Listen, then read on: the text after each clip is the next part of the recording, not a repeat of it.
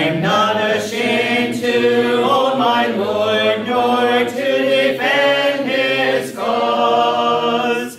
Maintain the honors of his word, the glory of his cross. Hello, I'm James Brown, and on behalf of the East End Church of Christ, located in Toronto, Canada, I'd like to welcome you to Tuesday's edition of Walking Through the Bible, a podcast where we seek to study the Bible and the Bible alone. Please stick around afterwards for information on how you can contact us.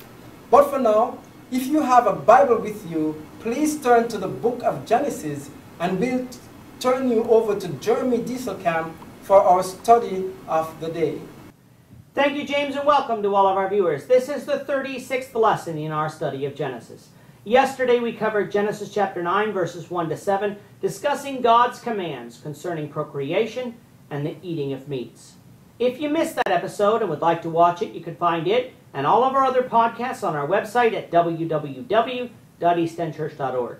You can also find them on our YouTube channel at www.youtube.com/EastEndChurchOfChrist under the Walking Through the Bible Genesis playlist. Today we're going to begin with Genesis chapter 9 verse 8 and read through verse 17. The text that you'll see on the screen is from the English Standard Version, but you're welcome to follow along with any version that you have. So let's now read Genesis chapter 9, beginning at verse 8. Then God said to Noah and to his sons with him, Behold, I establish my covenant with you and your offspring after you, and with every living creature that is with you, the birds, the livestock, and every beast of the earth with you, as many as came out of the ark. It is for every beast of the earth. I establish my covenant with you that never again shall all flesh be cut off by the waters of the flood, and never again shall there be a flood to destroy the earth. And God said, This is the sign of the covenant that I make between me and you and every living creature that is with you, for all future generations. I have set my bow in the cloud, and it shall be a sign of the covenant between me and the earth. When I bring clouds over the earth, and the bow is seen in the clouds, I will remember my covenant that is between me and you and every living creature of all flesh. And the waters shall never again become a flood to destroy all flesh. When the bow is in the clouds, I will see it, and remember the everlasting covenant between God and every living creature of all flesh that is on the earth. God said to Noah, This is the sign, the covenant that I have established between me and all flesh that is on the earth.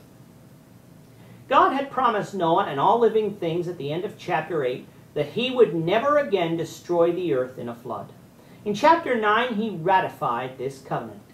A covenant is not a contract where one party will do something if the other party does something. No, a covenant is a solemn promise to perform what you have vowed regardless of what the other party does. Marriage is a form of covenant.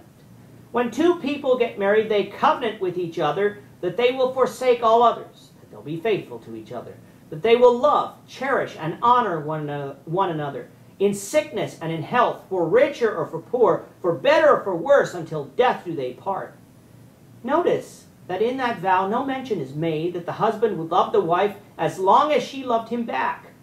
No, he vowed to love his wife no matter what, until death. The sign of this covenant is the ring that both spouses wear. A ring doesn't have to be the sign of a marriage covenant, but such is common in Western society. God established his covenant in Genesis 9 with Noah and all of Noah's offspring, as well as with every creature. In other words, this covenant would outlast Noah. The promise was that God would not again destroy this earth with a flood, no matter how sinful man became. The sign of this promise was God's bow in the clouds, affectionately called a rainbow. God said when he brings the clouds over the earth and the bow is in the clouds, God will remember his covenant with the earth. Again, it's not saying that God was going to forget the covenant, but it is saying that he would perform his vow and that man could be assured of it. A rainbow in the sky is a beautiful thing, something we don't get to see every day. I have never met anybody who doesn't like to see a rainbow or isn't impressed with its beauty. The rainbow, however, is not just the reflection, refraction, and dispersion of light in water droplets. It is a sign of God's covenant with us established at the time of Noah. Let's be thankful to God for his grace and mercy in being willing to not destroy this earth again in a flood. But let's also be warned, just as we said in Lesson 40, God will destroy this earth on the judgment day, 2 Peter 3 verse 10. But that destruction will be by fire and not by water. That destruction will be total, leaving no earth or universe behind, while the flood of Noah's day only destroyed the living beings found on this planet. God is gracious and he is merciful, so let's determine to worship and obey him while we live on this earth. With that, our time is up for today. Please join us, the Lord willing, tomorrow when we will continue our study of Genesis, beginning with Genesis 9:18. Thank you, Jeremy. And to our viewers, we also thank you for watching. Don't forget to subscribe to our YouTube channel by clicking on the subscribe button below. Should you have any questions or comments, please leave a comment below or email us at answerintheword@gmail.com. We'll try to respond to you as quickly as we can. We hope you'll join us, the Lord willing, tomorrow when we'll be continuing our study of the book of Genesis. Goodbye for now and have a great day. I'm not ashamed to own my Lord.